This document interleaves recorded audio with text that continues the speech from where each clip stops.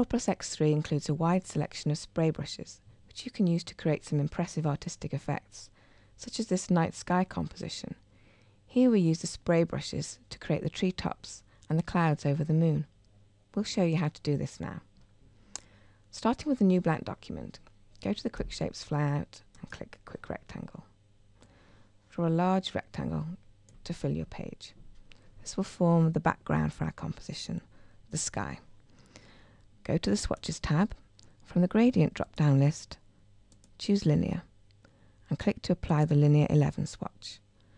Now to edit this linear fill, you need to click the Fill tool, and this displays the two nodes that make up the fill path.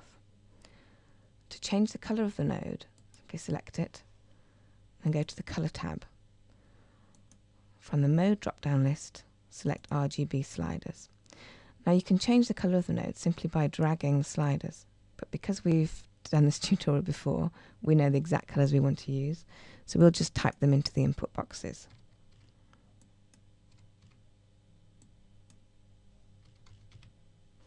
Select the second node and do the same.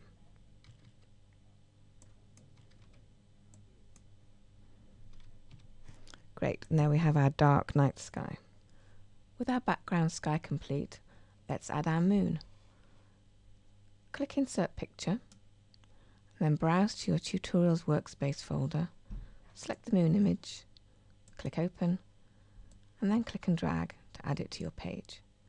We need to remove the background from the moon, so to do this, on the Quick Shapes flyout, click Quick Ellipse, then hold down the Shift key and click and drag to draw an ellipse roughly the same size as the moon. With the shape still selected, hold down the Shift key again and then click to select the photograph. You'll now have two objects selected, the shape and the photograph. Down on the Arrange tab, click Crop to Top Object. Now we've removed the background from our moon. Now let's add a glow effect. The Effects tab provides a wide selection of preset effects that you can apply to objects on your page with a simple click. We'll select the glow category and apply the glow 1 effect. And there we have a lovely glowing moon. Now let's add some clouds. Click the Paintbrush tool. Then on the Brushes tab, select the Special Effects category and click the Clouds brush.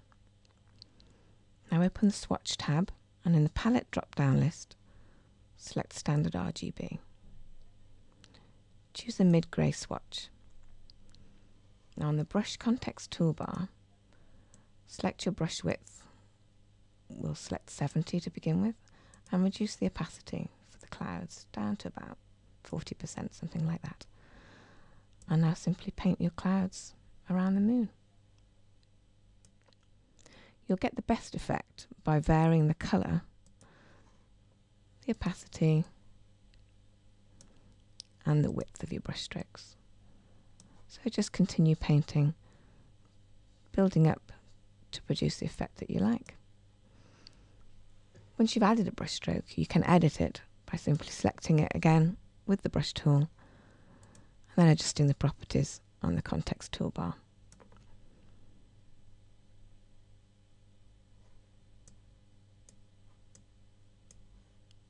Great. Now let's add our treetops.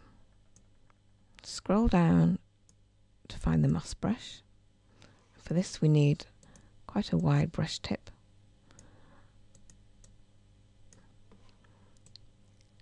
And now paint your treetops.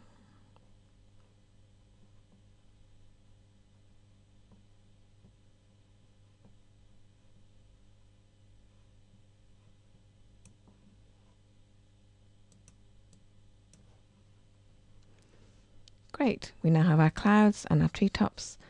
Let's add our bird silhouette. We've provided a sample that you can use in your workspace folder. Let's go to File, Open, and then browse to your silhouettes file and click Open. Choose the silhouette that you want to use. We'll choose this one here. Right click it, click Copy, and now you can close the silhouettes document. Returning to the night sky document now, right click and click paste to paste in the silhouette, or resize, position the image. Just there, looks about right. The black fill looks a little bit harsh, so to soften it, over on the swatch tab, choose a dark brown swatch and apply it to the fill and to the line. And there we go.